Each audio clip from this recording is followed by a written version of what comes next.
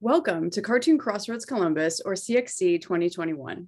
Our 4-day celebration of cartoon art couldn't happen without our partner organizations, to whom we are grateful. CXC is a 501c3 nonprofit organization. Our annual festival, free to the public, relies on corporate and grant support, as well as individual donations. We are grateful for their support. Visit the Support CXC link on our website to find out how you can help us create meaningful connections between the people who make comics and those who read them. Cartoon Crossroads Columbus acknowledges that the ancient ancestors of the Eastern Woodlands tribes, now referred to as the Adena and Hopewell cultures, inhabited the land we know as Ohio. Their descendants include the living nations of the Shawnee, Miami, Wyandot, Delaware, and Seneca Cayuga. We honor and respect the diverse Indigenous peoples connected to this place where we gather. We hope you enjoy this event. Don't forget to visit our virtual expo at cartooncrossroadscolumbus.org and keep the conversation going in our Discord channel, which you can find at cartooncrossroadscolumbus.org/Discord. Hello, everyone. My name is Dr. Kay Clopton. I'm the visiting professor of practice here at the Billy Ireland Cartoon Library Museum. It's my honor and pleasure to introduce you all to Jamila Rouser and Robyn Smith from Black Josei Press. Jamila is a writer and a publisher who founded Black Josei Press.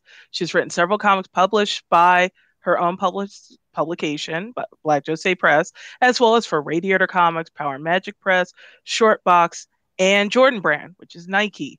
She also is the co-founder of the international meetup group Geek Girl Brunch. She was the creator of the hip hop and geek cultural project Straight Outta Gotham, and the creator of the former blog Girl Gone Geek. Having created content in the geek community for over a decade, Jamila is featured in such publications as Essence, Ebony, CBR, For Harriet, Complex, and Frontier. Robyn Smith is a Jamaican cartoonist known for her mini comic, The Saddest, Angriest Black Girl in Town. She's the illustrator for DC Comics' Nubia Real One, written by L.L. McKinney, and if you haven't read it, read it. And Black Josei Press's own Wash Day. She has an MFA from the Center for Cartoon Studies and has worked in comics for College Humor, Nike, and the Nib. Jamila and Robyn have first collaborated on the mini comic Wash Day, which won a Dinky Award for Best Floppy Comic. It was also named as one of the best comics of 2018 by the Comics Journal. They were also featured in Adweek's Creative 100 in 2021 as artists and authors to follow. Wash Day Diaries is slated to come out in May 2022 by Chronicle Books. They've also worked on Marisol, a webcomic for Jordan Brand, and through Jamila's Black Josei Press, Robyn's The Saddest, Angriest Black Girl in Town was reprinted. If you're interested in learning more about their work in concert and individually after you've watched this fabulous video, please visit their websites, which will be in the description. So please join me in welcoming Jamila and Robyn. Thank you for your willingness to come and speak with me today. Thank you. That was a great introduction. Thank you so much. I'm so excited. So the first question will be to you, Jamila. What prompted you to want to start Black Josei Press? It was kind of in the same path as me wanting to create comics. So when I finally got the courage to be like, girl, you need to make comics, stop ignoring that voice in your head. And the comics that I wanted to make, I didn't really see a lot of that in larger publishers. So I didn't even think to reach out to publishers to publish the work I wanted to write. I saw folks on Kickstarter being able to kickstart their own comics, and indie publishers using Kickstarter as a way to fund the printing of comics. And so since I've kind of been in the game for a while, I was like, well, I have an audience. I think, I'm skilled. I could do this. Plus, so part of it was I want to publish my own work, but I also really want more, I just want to help more amazing work by Black and brown women and non-binary folks exist in comics. So it was I want to read this selfishly and I need to publish my stuff. So that's kind of what it was. It was really inspired by Josei manga, as you can see in the title, which is a genre of manga for adult women.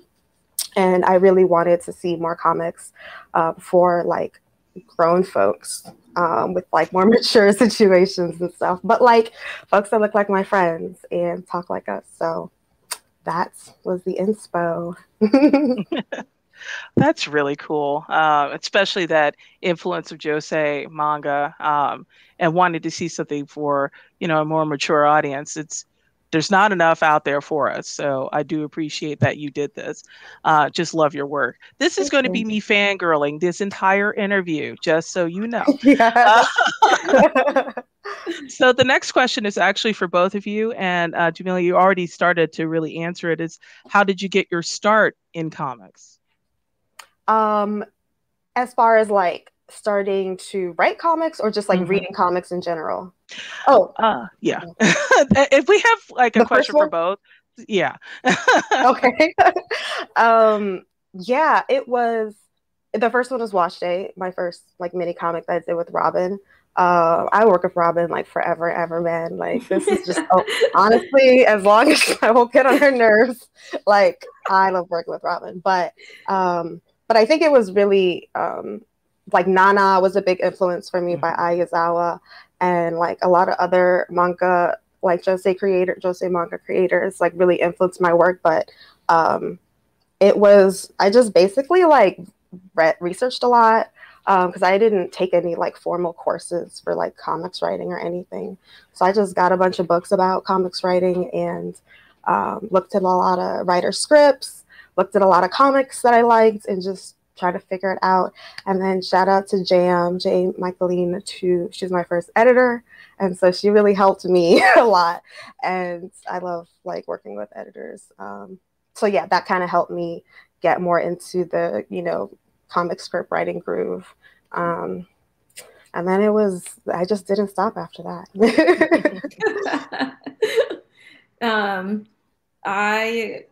I've done art like for most of my life. At first I was actually doing like portrait work for a while because my father's a portrait artist. So I was like, oh, I also want to do that. And I still enjoy it a lot actually. But I realized that I wanted to be able to like tell whole stories with like this like art. I don't know. And then I hadn't really found comics until I was about like 16 or 17, with the exception of Archie, because in my head at the time, Archie wasn't comics. I was like, oh, it's fun picture books that I find in the supermarket. So it wasn't until like, I don't want to say later in my life, because I was like, I guess later in my teens that I was like, oh, here's like a way to tell stories with pictures. And then I found out about the Center for Cartoon Studies, and that's sort of how I got more into the comic scene rather than just fine art. So I'm really glad that I found that. Okay. Didn't expect to get a shout out for Archie. Grew up reading that, so that was gonna keep happening. Oh, I found my people. Anyway. So I'll go into the next question. And you've kind of already started answering this question as well. I love how this conversation is going. So it's kind of a two-part question. So I'll start with the first part. What will you say were your early influences in comics? And the follow-up is, are there specific artists or comics or manga that help shape your art and storytelling? You've already kind of alluded to that with Nana and Ayazawa and with the Archie, but were there any others that were influential in the path you ended up taking? It's interesting because like when I started reading comics was in college, like for real. Like I was like, all right, let me invest more time into reading this because I know this is something I'm gonna like a lot. And it was harder for me to kind of jump into a lot of superhero comics because number one, like the issue number one, sometimes I wouldn't know what they're talking about. So I kind of like defaulted to reading a lot of Vertigo, like completed series and Image. And so a lot of that stuff was already more mature and for adults. So I think that kind of helped like create my taste for wanting more adult like material in comics. And then thank the Lord I found Josei manga, and I was like, this is it. Like, this is what I want to actually like create. Like, I want this, but with Black girls. Like, I want this and my friends. Like, and so I think that's kind of when the light bulb went off for me. But yeah, Ayazawa, like, all praises due to her. She's amazing. Kyoko Okazaki, who's done Helter Skelter and Pink, is another big influence. Kariko Nananan, who's done Blue. Moyoko Ano, Erika Sakurazawa, like especially the Yuri manga that she makes, like I live for it. Inio Asano's a huge influence in a way that, like, you know, depression, anxiety. He writes a lot about that. And so I really connected to a lot of that. I don't necessarily portray it in the same way as he does, but yeah, but with comics though, it's like, those are a lot of my influences when it comes to comics, but musicians like are big influences to how I think about like how I want to tell stories. Like I think of like Missy and Solange and like Frank Ocean and Tyler and Outkast, kind of just like really great like storytellers, like not afraid to try different things. So yeah, it's like I always kind of have music as like an influence in for my like writing as well. That's wild because what music I have it written down here. I'm like, oh, are we going to talk about music at all? So I'm glad that you brought it up, Jamila, because I watch music videos nonstop while I'm doing work. Like I don't think what I'm about to say really makes sense, but I think a music video is sort of like the mini comic version of film. Like, I think a music video like tells you something real quick in a short amount of time, like, and it's super interesting, and they need to capture as much of your attention and tell a story as quickly as possible, particularly in a, you know, just that's why I say mini comic, because I guess there is the graphic novel, which is the movie. But I love music videos too. I love like the way that Kendrick Lamar's music videos like tell stories, especially like his latest music video is literally like for Family Ties. It's just, is that the right song? It's just like layers of video going over each other, and it kind of reminds me of comic panels. So glad I could throw that in there today. Yeah. And of course, Lil Nas X just came out with like Montero, and there's literally just a small like video for every song. Anyways, I feel like I'm getting off topic of comics, even though again, super big influence is music videos and like the way that all these artists choose to tell stories in a very like hyper visual medium, even though they're selling a song. In terms of comics, Archie comics are my biggest influence. They're the only comics I read growing up. I grew up in Jamaica. They were the only comics that were really around. They were in supermarkets, the little digests. And I just thought they were like the cutest group of friends who would just hang out. And it's sort of it's sort of sitcom-y, you know, where it's just a formula where, oh, here's a very small conflict, and then it gets resolved at the end. And those are the kinds of like stories I really enjoy taking in. So, you know, quick, cute group of friends who all get along and sometimes have a little whatever. But like favorites, like cartoonists specifically who have been like super big influences on me. Sophie Yano's work like is actually some of the first autobio work I ever saw. I think her work is incredible, and it kind of really showed me that, you know, my comics didn't have, even though I enjoy Archie comics, like I don't want to make them, you know. So knowing that there was someone out there telling stories in a way that I was like, oh, this is kind of what I want to do. And I actually was introduced to her work when I had just gotten to the Center for Cartoon Studies.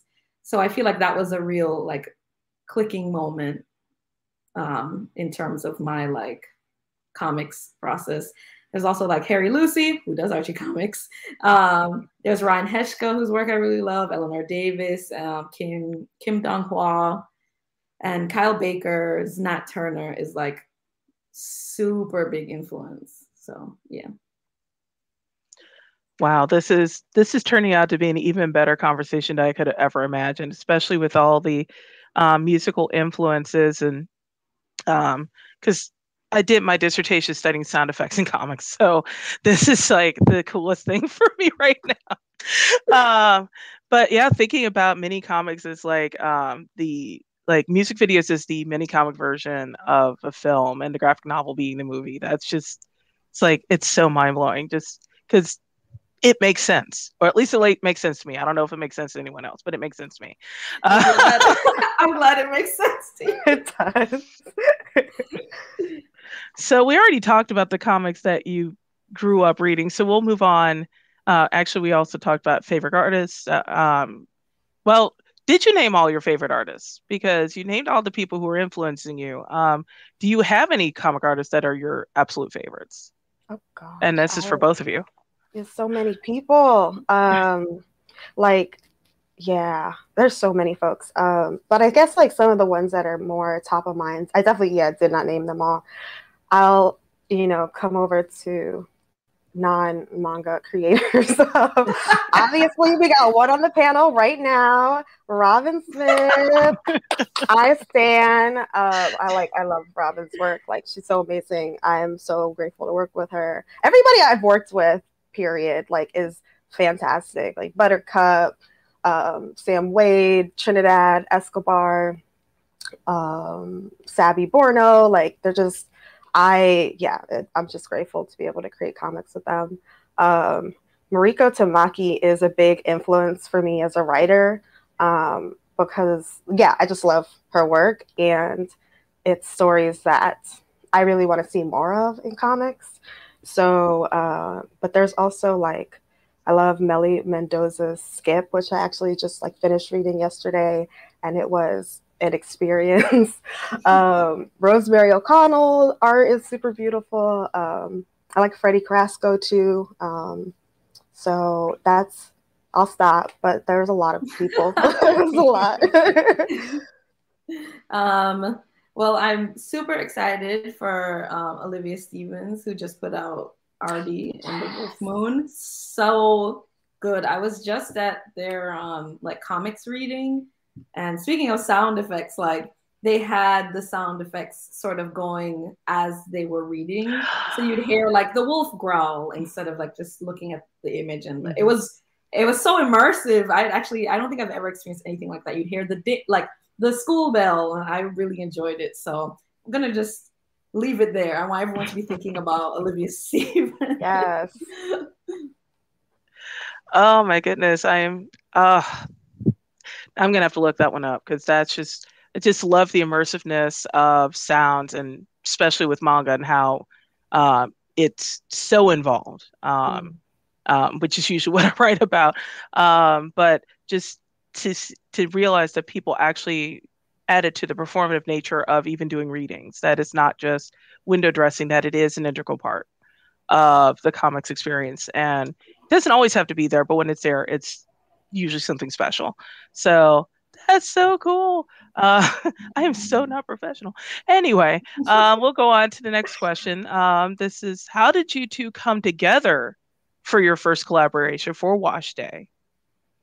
So I wish I could like find who retweeted Robyn's art, because that's how I saw her work at first. Was somebody retweeted her art, and it was this like dope Black girl, and it said like finna punch a Nazi, and I was like, oh my god, this is amazing. And I was working on the script at the time, and I like knew I wanted it to be in black and white, so I was looking for like Black women who could draw hair really well, and whatever, whose styles I really like all that kind of stuff. So I was like, it was very top of mind, and I saw that, and I was like, oh my god, went to the site, oh my god, read Saddest, Angriest, oh my, like I just started like standing slowly. I'm like, all right, let me finish the script and then I will hit her up. And thankfully she said yes. Here we are. Besties now. Like, I know, oh my god, I felt like so. I literally had just graduated, and they kind of were just like, well, go work now. And I just remember like, oh my god, what am I gonna do? And of the like one picture that I put up I had like just gotten a Twitter like 2 months before, because my friends bullied me into it. Oh my god, thank god.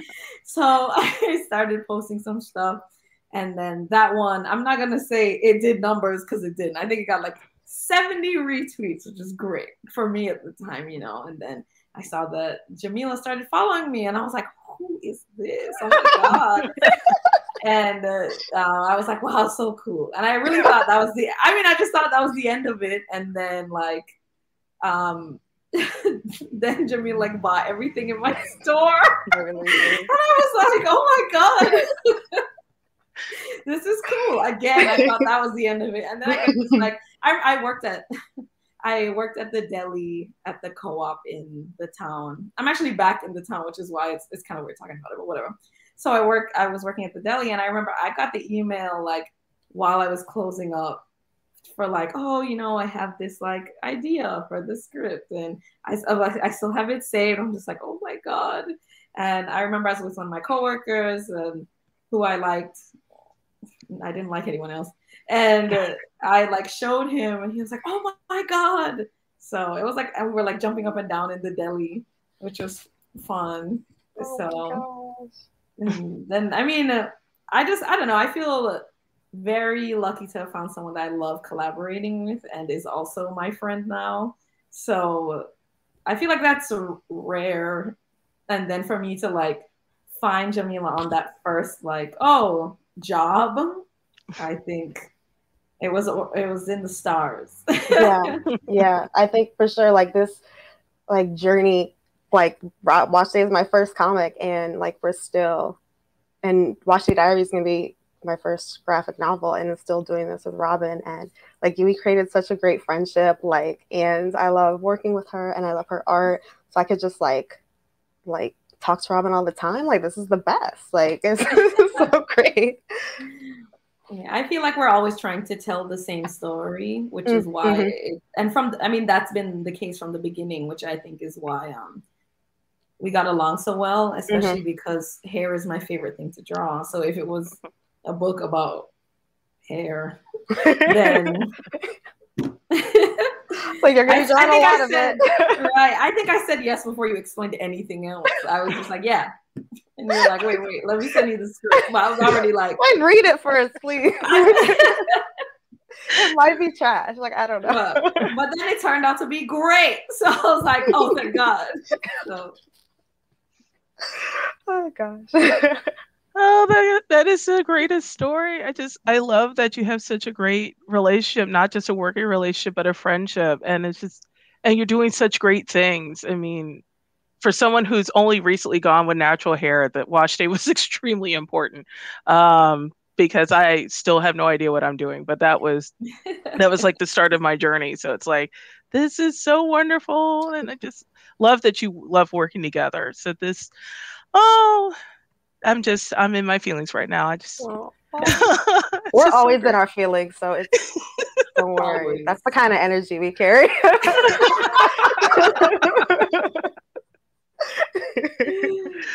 Oh, that's so awesome. Okay, so I'm going to switch gears for a brief moment, and this is for Robyn. I read Nubia Real One, and I absolutely loved it. So how did you get involved in this project? I guess social media really helped me out in my career. I saw that an editor for DC Comics, Sarah Miller, had started following me, and I was like, oh my God, now I can only post like good things. And then like a few months later, I got an email from her. She actually like, I'm kind of like shocked at how it went down, because apparently, so my email wasn't anywhere except in my store, and you would have to ask a question through my store. And that's how she contacted me, which was extremely embarrassing. I was like, oh my God, I don't have my email anywhere. What if she had just given up and been like, okay, well, that was too hard. Let me just hire someone else. And I mean, it was really just like a request to try out for the job. So, you know, then I had to like send in sketches of Nubia. And of course I was like, big hair, because I'm drawing hair. And from there, I mean, I had to go through different rounds of like, so I sent in a sketch of Nubia, and then they were like, oh, also like, let's see her friend group. Like, what would they look like? Because I got really no description of what they looked like. It was more their personalities. And character design is one of my favorite things to do. So I was like, okay, this is the fun part. And then I had to do 2 like test pages from a script that Elle had done. And I mean, once I got the script, I was like, oh, this is great. I'm so glad that it's just a group of friends who get along and are nice to each other. That's my like bread and butter. I love that. So, you know, then it took like maybe 1 or 2 months to hear that I got the job. And I was with my mom a lot. Oh, I'm always jumping, I guess. So we like jumped up and down when we heard that I had gotten the job. And because when I was 16, I mean, I really loved superheroes, not necessarily superhero comics, for the same reason that Jamila like couldn't get into it. I couldn't either. It was just so inaccessible. I was like, okay, I'm going to sit down and I'm going to read all of Thor, because I really loved Thor at the time. And I couldn't find #1. I would always be like, okay, well, this exists, but then there's more that maybe I should have known. I don't know. So it would confuse me. And I mean, eventually I like kind of read some of the newer comics that kind of restarted his lore or whatever. But I was like, oh, let me make my own superheroes, which is actually what I started when I was like in undergrad. And they were all Black women of Caribbean descent. So hopefully I'll someday revisit that, but not right now.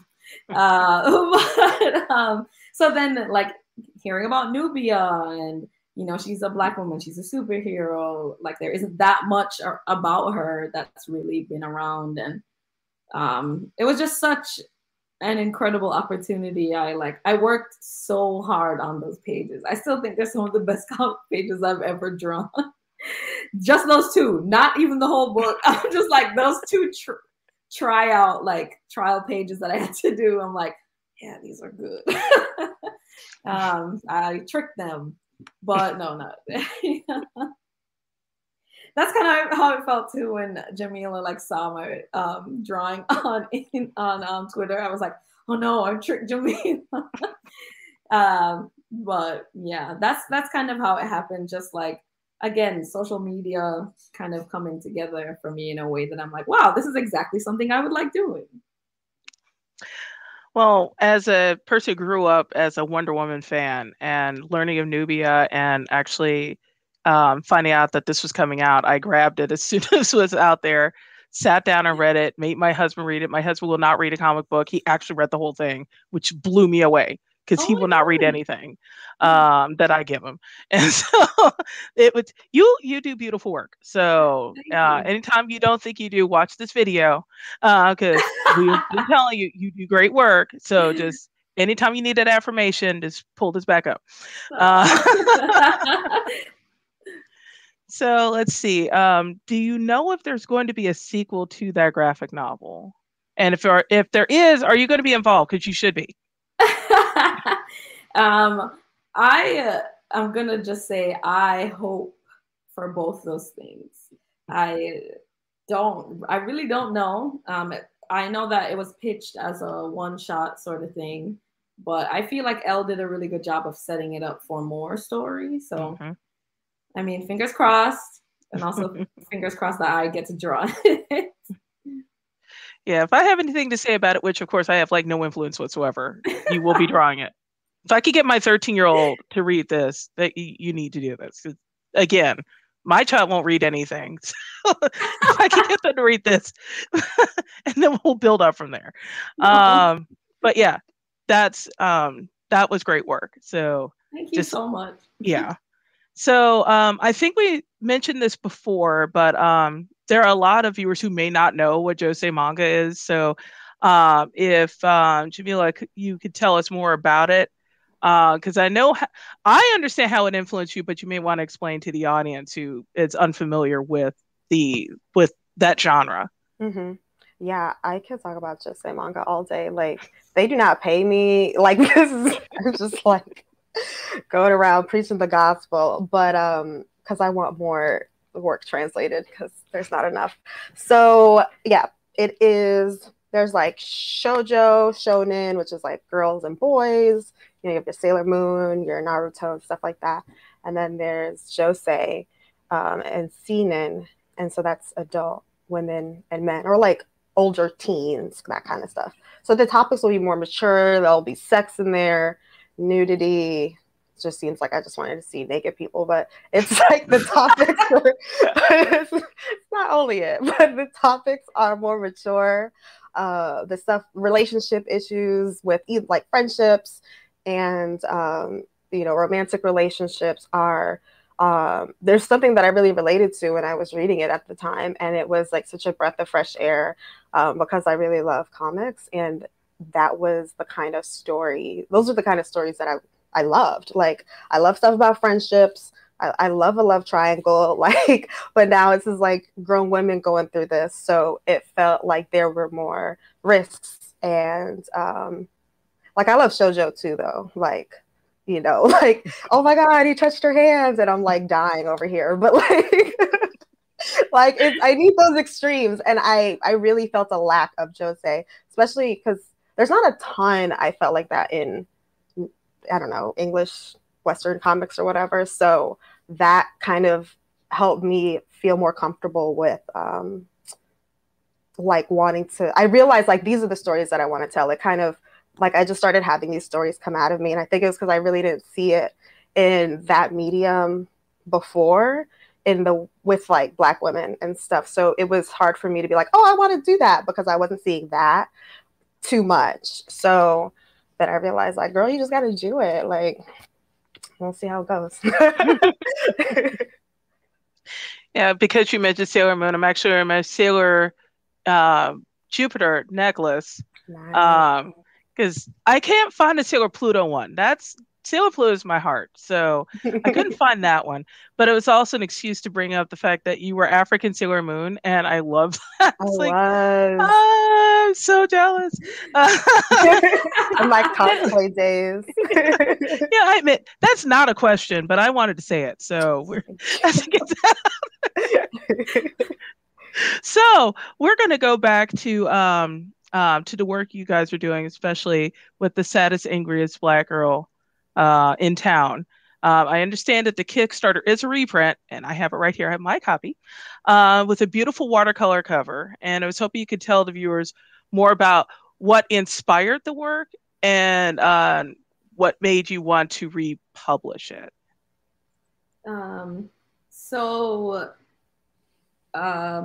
The way that it actually came to be was it's because I'm back in the town now that it's like based on, so it's like a little distracting a little bit because I'm like hearing the sounds of the town. Spoiler alert, it's about a specific town, White River Junction, Vermont, because that's where the Center for Cartoon Studies is. And at the end of your first year here, you do something called a mini thesis. I think they renamed it now, like first year project or something. But I've known it as the mini thesis, because then you do your second year and you do your thesis. And it was just a really hard year of being the only like Black person in town. I think there may have been like one or two more folks around, but we just all never saw each other. So I don't know.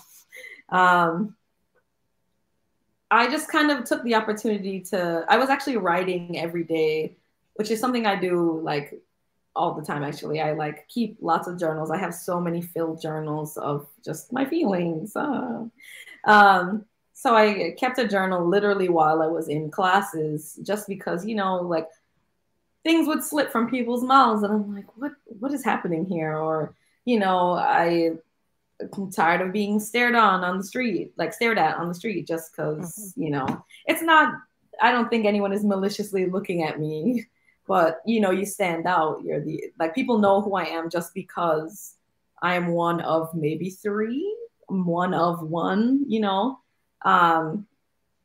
Black people in town. And after writing all these things down, I realized that I'm kind of just suffering in silence. I'm not really talking about it, but I don't talk about it because I just don't think anyone around would believe me, because no one else is experiencing that. So I decided, I think it's the only comic that I've made specifically just to inform 12 people, this is how I'm feeling, don't talk to me about it, because I will have nothing to say. It's just, here's my mini thesis. Here is everything I've been feeling. If you don't want to believe me, that's fine. I guess I've made a cool book out of it. So now you have that. Congrats.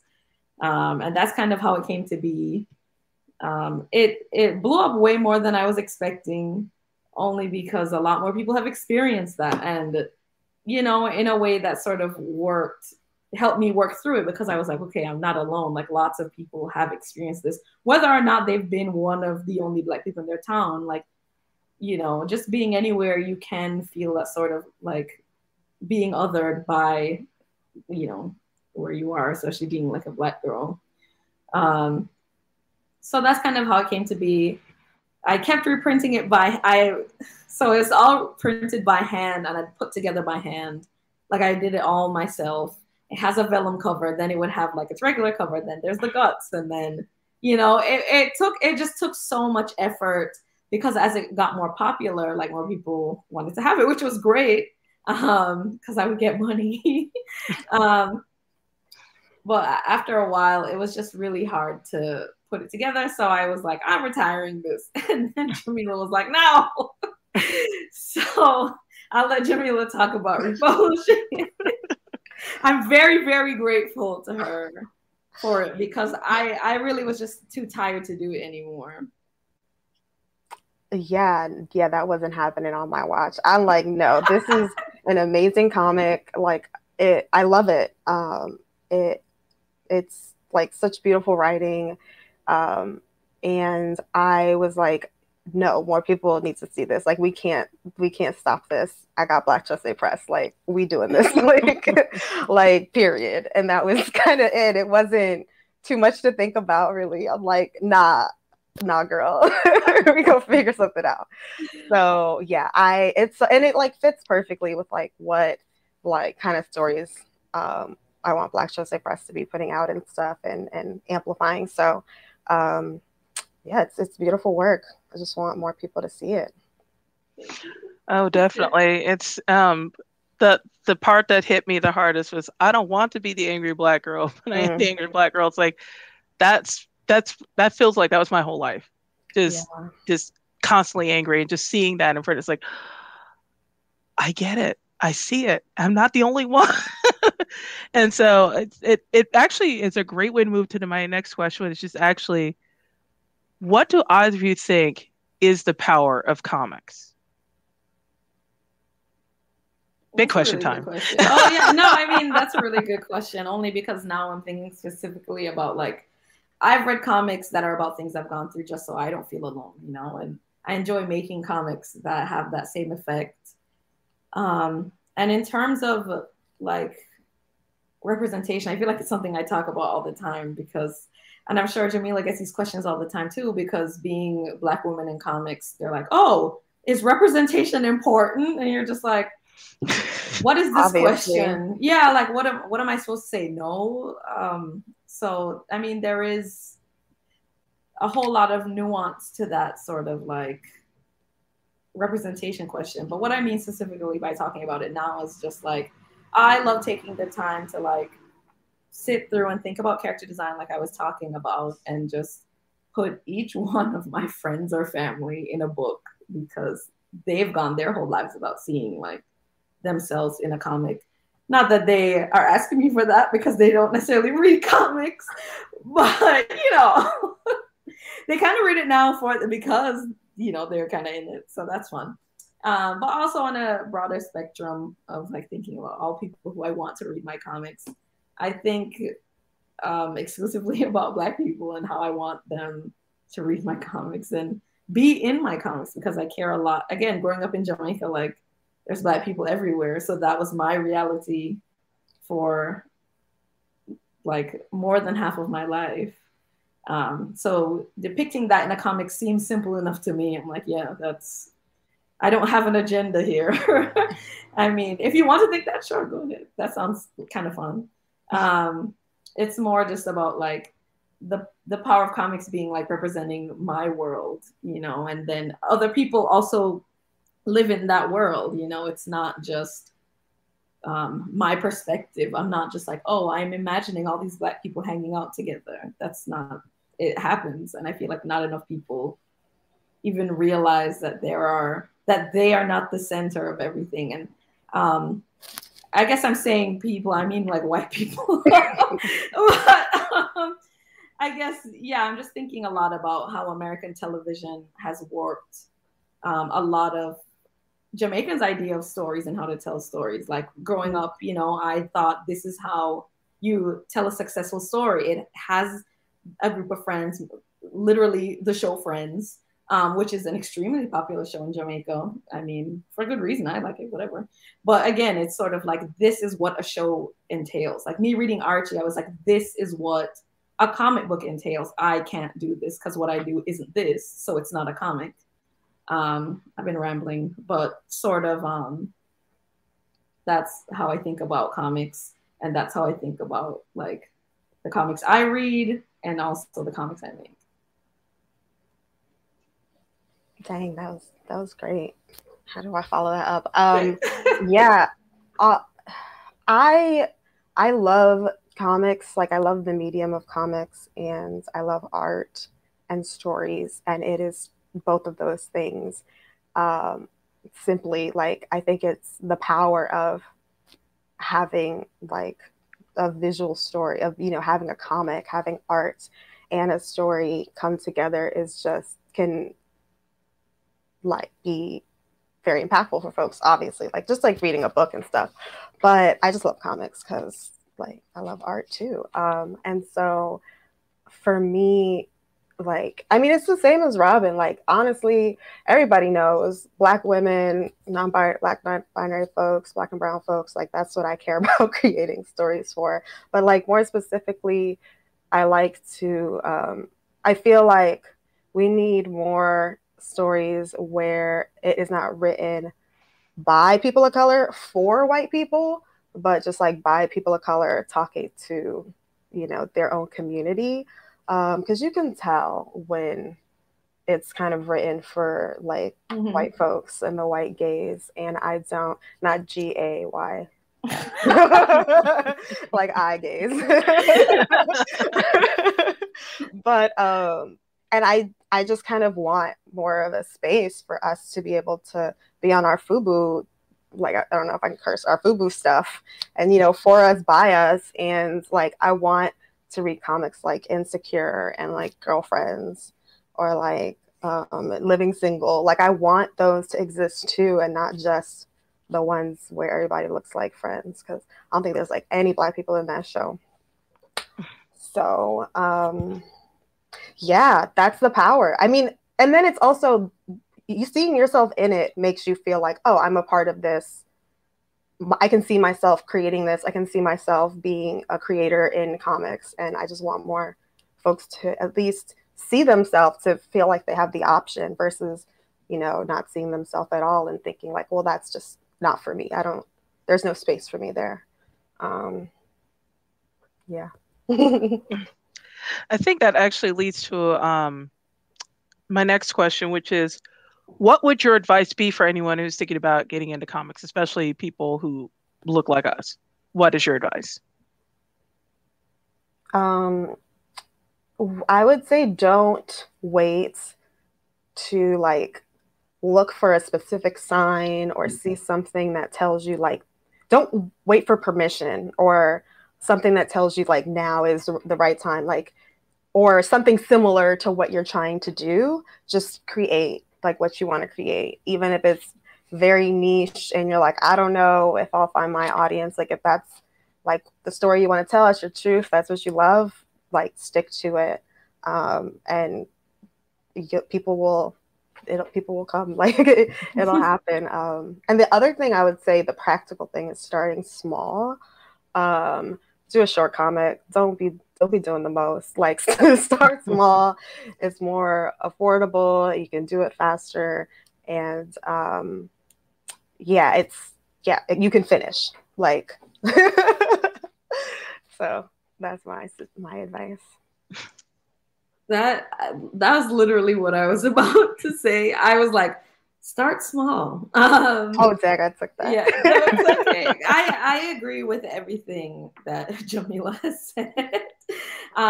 Especially like not waiting for a sign. I feel like that's definitely, I feel like I just got that advice from you listening. Because I always look for a sign, you know, I'm always like, oh, if I'm meant to do this, then something will tell me I'm meant to do this. You are the sign. I'm gonna write that down. But also starting small, I think, is the best thing you could do to get into like comics, or to even convince yourself that you are in comics or that you are a comics creator. I feel like it's taken such a long time still for me to even convince myself, like, this is what I do. I make comics and I enjoy it. And when people ask me what I do, I say I'm a cartoonist and that I make comics. Like, there is still part of me that's like, oh, have I done enough? But the truth is that the minute that I made the Saddest Angriest Black Girl in Town, a super mini, just for 12 people, like, I was doing comics. And the fact that I was even able to put something out, even though it was an assignment, like that, I feel like that's definitely something that's really good about the program that I did, was they tell you, like, start small. They force you almost to start small. And I think that is how I've gotten to this point, is by approaching just the tiniest story maybe that I want to tell, or just getting one feeling across. And then from there, it's sort of like you have to train to get, like, to run the marathon. Like, you have to do, like, you have to jog first. And I know that sounds super cliche, but I mean, I definitely recommend that. That is some great advice. I'll have to keep that in mind. Never done a comic, wanted to, never did it. Might have to at this point. Let's go. Do it. Don't look for a sign. You are the sign. That is our mantra. All right. And we have 2 questions left, so this will work. So what are your future plans and projects going for you two together, as well as individually, and for Black Josei Press? I guess I could start. I got mad stuff going on. So together, Watch Day Diaries comes out next year. Woo woo! So be on the lookout for whenever we're able to share pre-orders, and I can't wait for people to see the cover of the book because it's so beautiful. Oh, it's so beautiful. It makes me want to scream. So I'm very excited about that. That would be really cool. And yeah, you know, if you want to get Saddest Angriest Black Girl, come over to Black Josei Press. What else are we? I don't know what else we're doing. I have some things that I want to work on with Robyn. She already knows. So, like, I just got to get my scripts together. But outside of that, I'm also I have a new comic, Ode to Keisha, which is out now for pre-order. So it is my first autobio that I did with Trinidad Escobar, who I'm also publishing a collection of her erotic comics next year called Arrive in My Hands. And so, this is my first autobio when I was in kindergarten in the Netherlands. We're on theme here. Only Black girl in class, got a Black friend, and it changed my life. So, you know, that's a simple blurb. But yeah, so that's the new joint. And there's some other stuff that I'm working on that I have not yet announced, but I am working to publish stuff from other folks as well. So just, you know, follow me, subscribe to my newsletter, stay tuned. I'm out here. Oh, also, I am the new comics consultant for Kickstarter, comics outreach consultant for Kickstarter. So if you are trying to kickstart your comic or have questions or advice, hit me up. And yeah.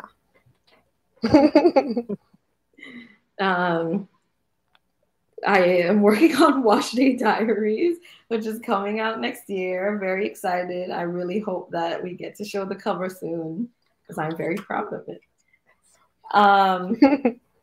I guess right now that is the only thing that I'm working on. And hopefully in the future, I am working more with Jamila. I don't think I have to hope. I think I can already see it. And my own stuff too. I guess I like have things written down and that I've been meaning to work on for a while now. So the reason I'm actually back in town is that I'm the new fellow for the Center for Cartoon Studies this year. So I have time to kind of relax and do my own work after I finish Wash Day Diaries. So I'm looking forward to that. Oh, that's wonderful.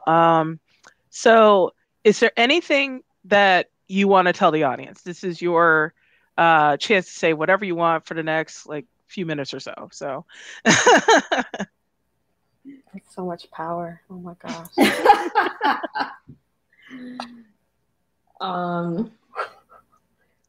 I feel like more advice I want to give is like